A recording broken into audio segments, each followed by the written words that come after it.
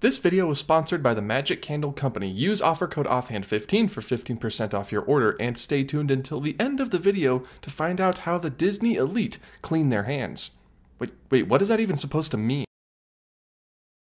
You know, for a company that likes to avoid real-world topics and discussion, there sure are a lot of references to real-world religions in the Disney parks. And even as I say that, a few examples probably pop right into your head. Mr. Toad, Spaceship Earth, and even the Haunted Mansion. We've talked about that before on the podcast. For something that envelops so much of our culture to be absent in the Disney parks would be a little weird. Religion is a massive part of human history, and Spaceship Earth is a retelling of human history. I mean, it just sort of makes sense. Where can we find these examples of religion in the Disney parks? Why are they there? Do we really need confirmation that hell itself exists, and we probably will be sent there while we ride Mr. Toad's Wild Ride in the happiest place on earth? You know, that's debatable. Today we're going to talk about religions, namely Christianity, but there's a few others in there in the Disney parks. What attractions they pop up in, and what story or lore implications that has on the attraction itself. Like, does heaven exist in the Haunted Mansion universe? Why aren't the spirits going there? We're going to answer all of these questions and more, so join me as we discuss religion in the Disney parks.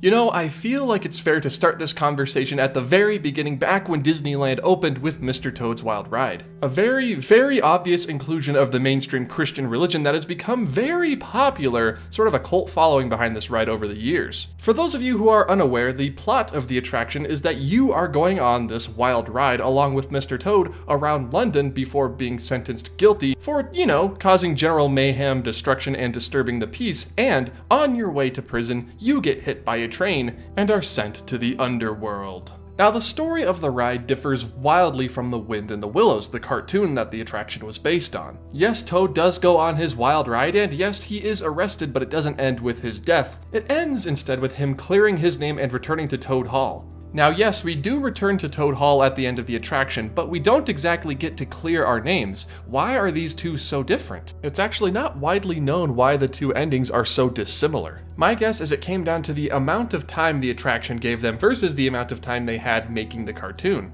When Mr. Toad opened with the rest of Disneyland in 1955, it was the shortest duration of all the Fantasyland dark rides, just over a minute and a half at 98 seconds. Now sure, you can be sentenced as guilty and sent to the Tower of London, await your sentencing, and then try to clear your name, or you could die, go to hell, and leave. The second idea was, for one, easier to do with the shorter track that they had to work with, and two, it let the WED Imagineers flex their creative muscles when it came to designing this terrible, horrifying hellscape. And by terrifying, I mean warm and silly. I mean it, it's warm. Next time you ride Mr. Toad's Wild Ride, pay attention to the temperature as you enter hell. You'll notice it gets a lot warmer than the rest of the attraction. Here we see multiple representations of devils or demons. The judge appears again as the devil, and a dragon appears just as we exit the scene, which, believe it or not, actually does appear in the Bible. Dragons exist biblically. They're in there. And this one likes to breathe a little puff of fire at us as we exit his domain. Elsewhere in Fantasyland, we do see depictions of churches, namely, we fly over one in Peter Pan's Flight, and there is one present in the Alice in Wonderland scene of the Storybook Land canal boats. More references, though, appeared in 1967 with the grand opening of Pirates of the Caribbean in New Orleans Square, where, as we pass the treasure room scene with the skeleton sitting on his pile of hoarded gold,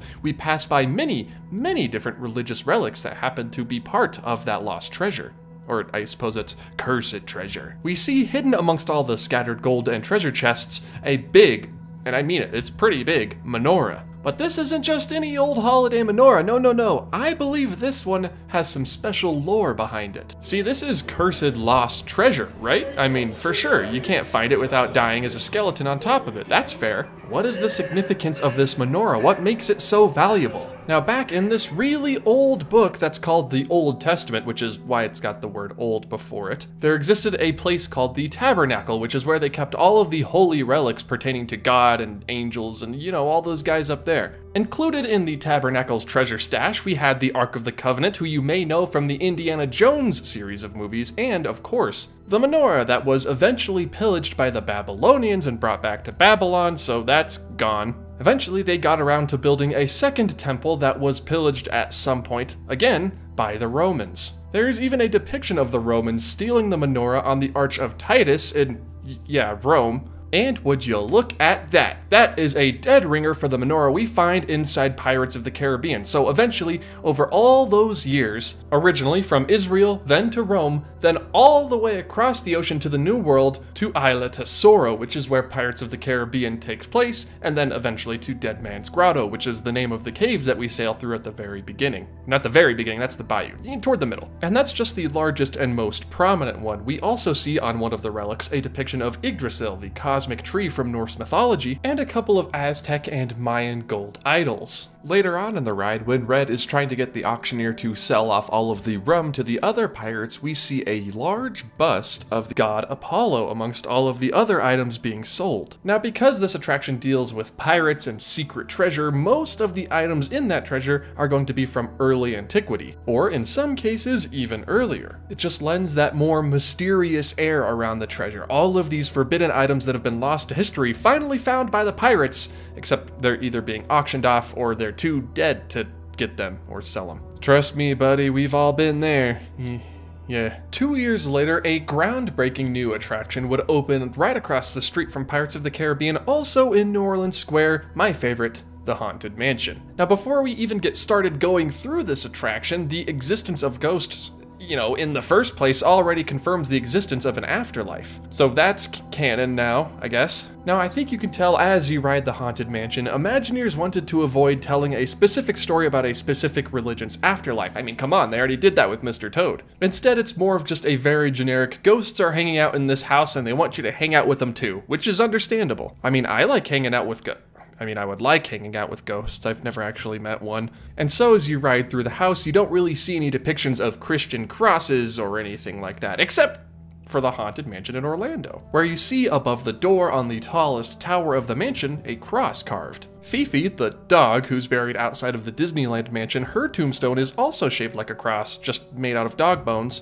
In the changing portrait hallway, we have a picture of Medusa, who was of course a figure in Greek mythology, which was the religion of the ancient Greeks. So I think she counts, even though she's scary. But the graveyard is when things really start to get interesting because we see different types of mausoleums, and we'll get to my favorite ghost in a second, but we see depictions, albeit very scary and unnerving ones, of angels on some of the tombstones. No biblically accurate ones though, as far as I can see. What a shame. Add one of those to the right if you really want to break people's minds, literally. We also see a very, very large number of mausoleums, most of which are modeled on real mausoleums at New Orleans St. Louis Cemetery No. 1, which is actually found, like I said, in New Orleans and not St. Louis. It's a confusing name, I know. One mausoleum is a bit different though, and that is the one belonging to the Mummy, the best ghost in the Haunted Mansion because he's mumbling. It can't be heard by the old man. If you don't know the lore behind that, it's out there. Search offhand Disney Mummy. I'm sure I explain it somewhere. We see the mummy in front of his burial place, a mausoleum modeled after an ancient Egyptian temple, and right outside of it, a sarcophagus modeled on that of King Tut. Now, these ancient Egyptian sarcophagi, thank you, were usually made out of wood, stone, or in some cases gold and other precious metals. This one, I don't know, it's either wooden or plaster, but the one it's based off of was gold. Ancient Egyptian mummies were, of course, embalmed in a very fun process that involved hooks up the nose to pull out your brains and other organs, before being wrapped in that iconic linen cloth and then stowed away for centuries before some Victorians found him, brought him over the ocean to New Orleans, reinterred him, and eventually he comes back for a party. But because I'm assuming he was embalmed so well, they took his tongue, so, he's mumbling the whole time. Best ghost in the mansion. I don't care, I'll fight anyone who says otherwise. This is really the only example of other cultures' burial practices we see in the Haunted Mansion. Sorry, no Tibetan sky burial here. Word to the wise, don't look that up. Just a mummy, an old man, and a dog. The three boys just hanging out for all of eternity in the graveyard. Moving ahead, of course, to Epcot, and my favorite attraction, well, second favorite attraction there, Spaceship Earth. Now, you can't really tell a story about communication through all of human history without sort of bringing religion into it a little bit. It was such a large part of people's lives, back especially during the Renaissance in Italy. It was very pronounced there. Michelangelo, the guy who painted the ceiling of the Sistine Chapel, you can see him right there, painting God and Adam, all while in the background hearing a choir sing Hallelujah over and over again. No, not the song from Shrek, just the word hallelujah over and over again. Side note, this is one of my favorite scenes in all of Spaceship Earth because it really makes you feel like you're up in the rafters in this massive cathedral right up there next to Michelangelo. But we need to go back for a second to the very beginning of the Renaissance scene in Spaceship Earth, because it shows just how important all of these scholars and inventions were to help keep written history going after the fall of Rome, symbolized in this ride by the Library of Alexandria and that beautiful, amazing smell of Rome burning. Even though it wasn't in Rome, actually, the library was in Egypt, but Egypt was part of the Roman Empire at that point. But now we're just getting into semantics. The ones responsible for copying text to other books by hand were, of course, monks. Moving down the line, in 1450, Johann Gutenberg invented the movable type printing press, and the first book widely printed on the machine was, yes, you guessed it, it was like the MCU back in those days. Everyone was obsessed with it. The Bible. Dame Judi Dench also talks about, it turns out there are copies of some of these books in the libraries of the Middle East, being watched over by Arab and Jewish scholars. Call it the first backup system. Which goes to say that not all is lost from the burning of the library. And it's around this time that the Muslim and Jewish communities become the front-runners in philosophy, mathematics, and technology. But that's enough about Spaceship Earth, because the rest of it has to do with the Civil War, and then Steve Jobs, and then you design your own future. And those are all kind of boring to me. Let's talk about Animal Kingdom. Now, we don't see too many spiritual practices in Animal Kingdom unless we go to one of the coolest rides at the park, literally and figuratively, Expedition Everest. And like I said, the queue showcases Tibetan and Nepalese culture. It's amazing. I highly recommend going through the queue, waiting in line, and look at the Yeti poop. Look at the size of that thing. Oh my goodness. But you also circle through different altars and go through a shrine during the lift hill sequence when you're going up to the mountain. The shrine, while being sort of a-religious in the context of the ride itself, is modeled after Buddhist temples. Although this one is dedicated to the fearsome, giant, immobile, and disco Yeti we encounter later on in the attraction. Now, we can altogether sort of ignore Hollywood studios because Hollywood is a land of sinners and,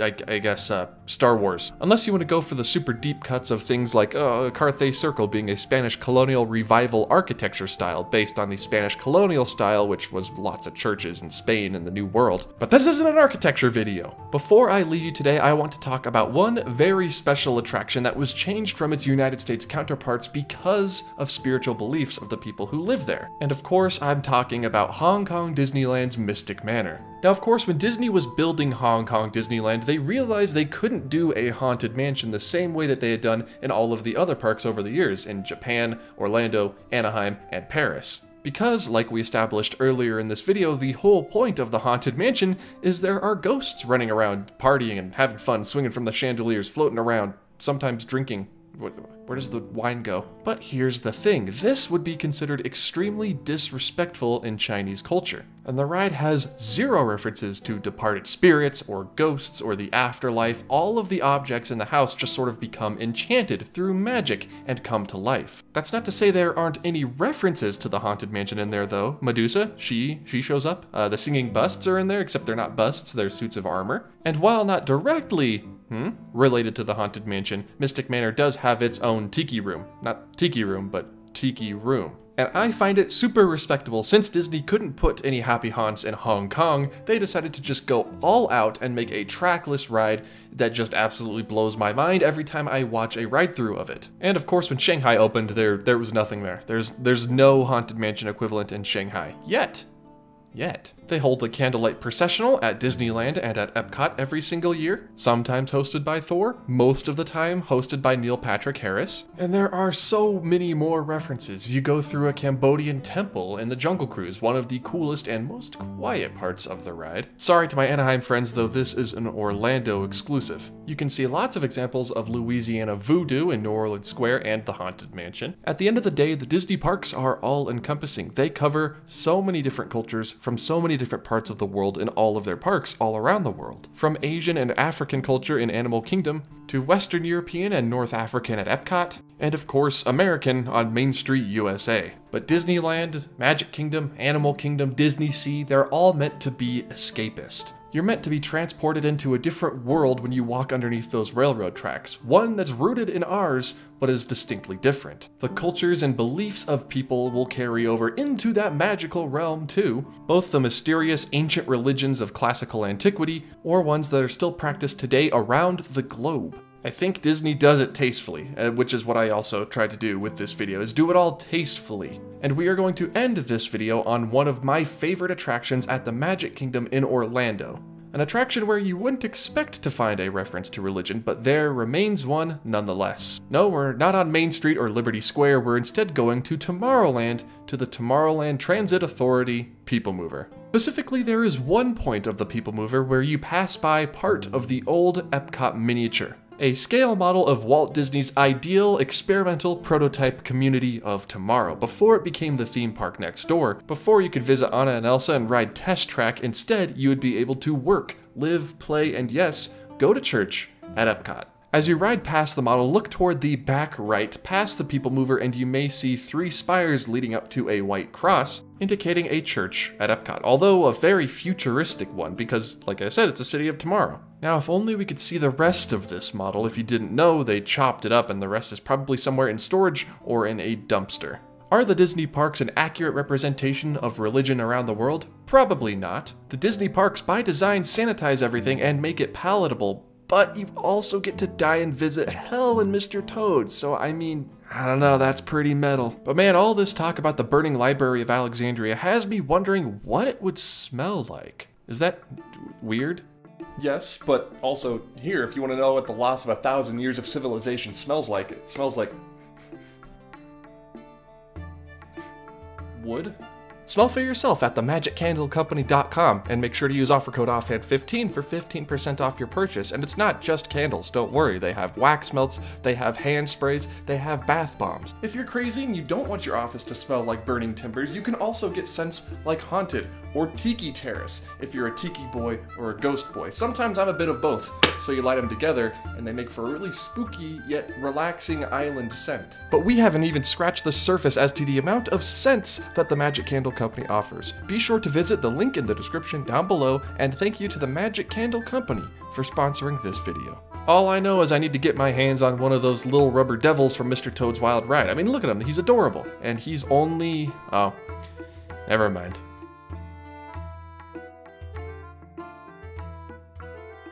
Hello everybody, and thank you for tuning in to this episode of Offhand Disney about religion in the Disney parks. Like I said, I hope I did it tastefully enough. If you enjoyed this video and want to see more like it, please hit the like button so I know that you guys enjoyed it. And if you're new around here and like what you see, please hit the subscribe button. You're always welcome around here. A massive thank you to all of my supporters over at patreon.com. You can also find the link for that in the description down below. Even just $1 a month will get you access to most of the perks, and you help keep the channel going and get credited at the end of every month, so that's something to look forward to. Be sure to follow me over on Twitter, Instagram, and TikTok at Offhand Disney on all of those places, and check out the Foolish Mortals podcast starring myself and Disney Dan. For the new year, we got a lot of new stuff planned. I got video ideas already, I'm working away, and D23 is also this year, so we'll see if I'll see any of you there. I might go unless they're live streaming all the panels, in which case I won't go, save the money, and live stream it here for you guys to watch with me. All of that, though, remains to be seen. We'll see what happens. All right, if you made it to the end of the video, comment